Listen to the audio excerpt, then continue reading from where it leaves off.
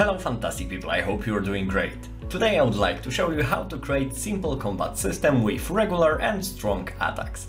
Let's get to it.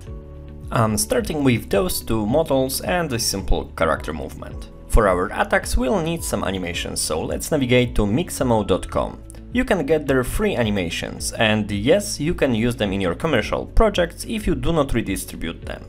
It is as simple as uploading your character and searching for the animation you want. By the way, in the next tutorials we'll learn how to create a character and rig it for using in Mixamo.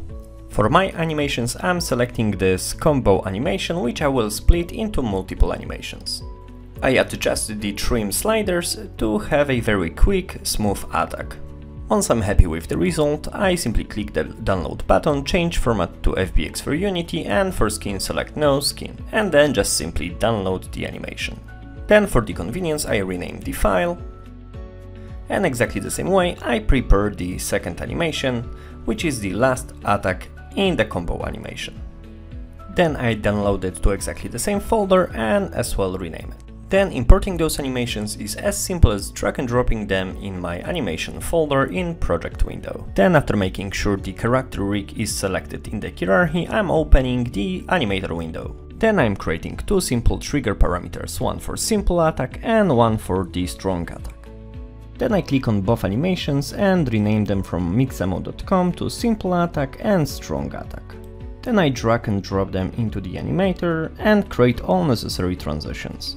The whole idea is to use our new triggers to transition from idle and walking to the attack and strong attack animations. If you don't know what I'm talking about, you can check this tutorial about animations. In the play mode, I'm testing the animations by setting the triggers manually in the animator window. I see that the simple animation speed is a little bit too small, so I'm changing it to 1.5, then retesting it once again. It's time to give our character a sword. In order for it to move properly, I drag and drop it in the hierarchy window under the bone responsible for moving hand. Once that's done, it's just a matter of adjusting the position and rotation of the sword.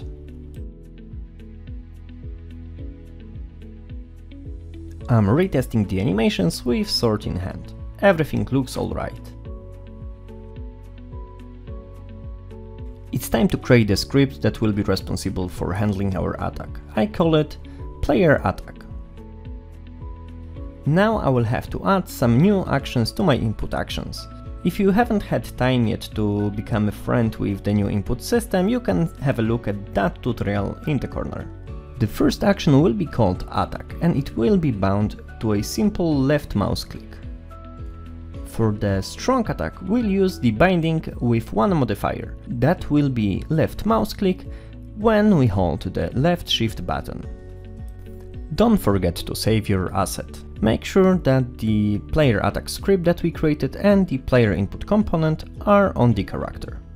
For the behavior, let's select the set messages. Make sure your input actions are in place and that you are using the right default map.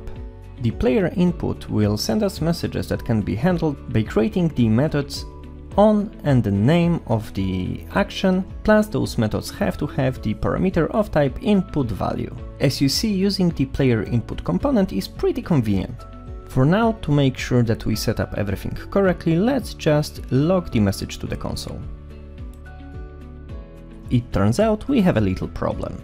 Everything seems to work properly with attack. However, strong attack triggers both the attack message and strong attack message. It turns out there is no easy fix for that issue in the current version of the input system. So we'll cheat and download the pre-release version of the input system from the GitHub. Then we simply unzip it. Then in Unity in Package Manager we click on the small plus icon and select Add from disk. Inside the downloaded package we navigate to Packages, Unity Input System and select the package.json file. This will import the package. It turns out there is a even newer version, 1.4.1. Let's install it. And our issue is fixed, we don't have to do anything extra. Let's connect our animations. For that, we need a variable to store the animator and then assign it in the awake method. I'm using the get component in children because my animator is on the rig, which is under the character parent object. Now I replace the simple logs we had with setting the actual triggers on the animator. The simple attack for regular attack and strong attack for the strong attack.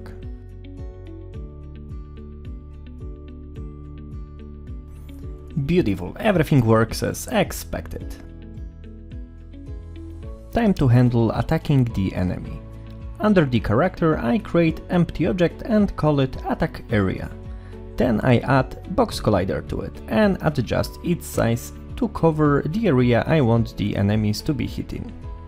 Of course, I also mark it as trigger. Now let's create attack area script.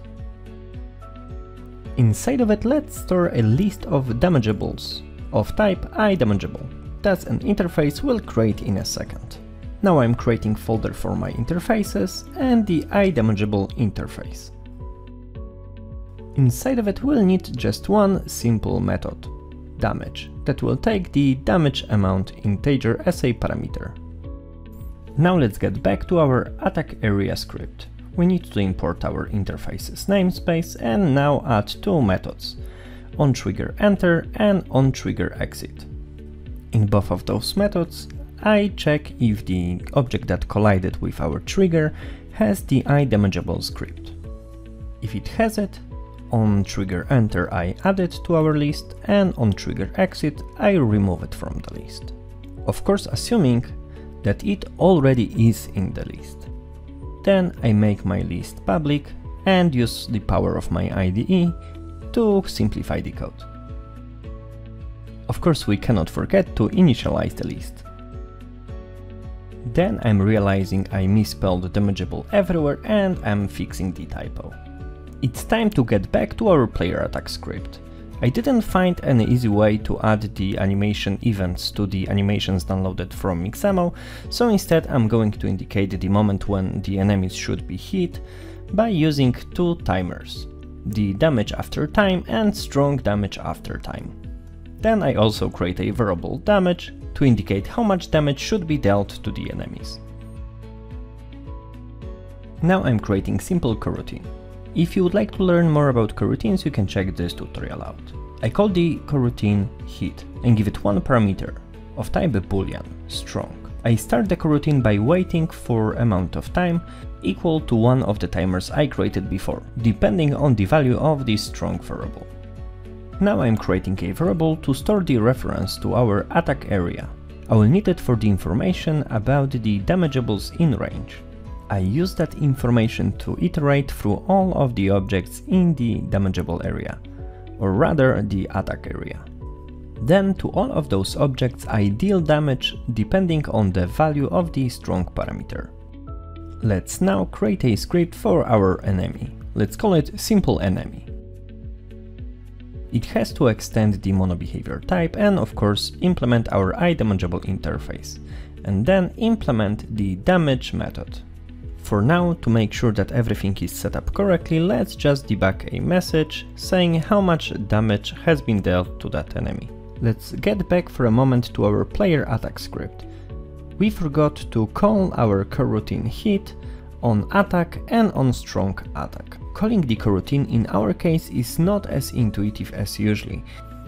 What you see on the screen now will not work. This time we have to provide the name of the coroutine as a string and then after a comma add the parameter.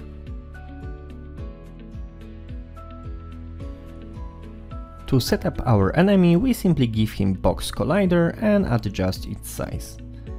Then we add the simple enemy script we created a moment ago.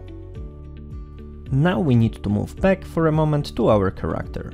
Our PlayerAttack script has now some variables that we have to set: the timers, damage, and the reference to attack area.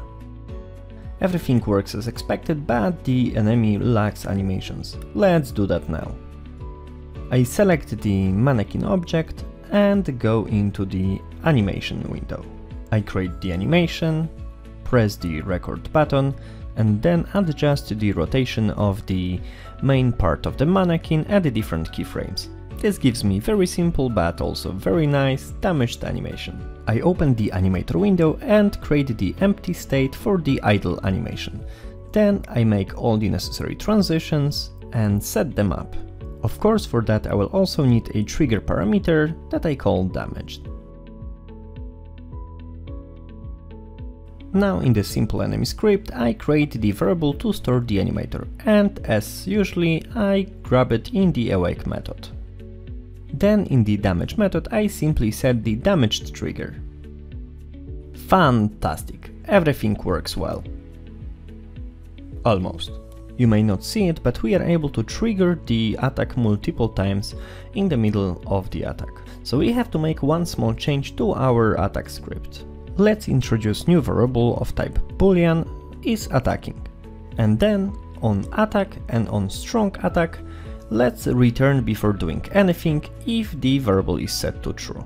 Then in our hit method, let's wait once again after we damage the enemies to make sure our attack has finished. Then at the beginning of hit, let's set is attacking to true, and at the very end let's set it to false. It will get the job done. However, it would be much better and nicer to use the animator and state information to know if the animation has finished. Thank you so much for giving me this 15 minutes of your time. If you like this video, please consider subscribing to my channel, liking this video and writing a comment, because that really helps pleasing the algorithm gods, and hopefully, maybe because of your comment, like and subscription, they will allow me to grow the channel a little bit quicker. So, have a fantastic day, love you and bye bye.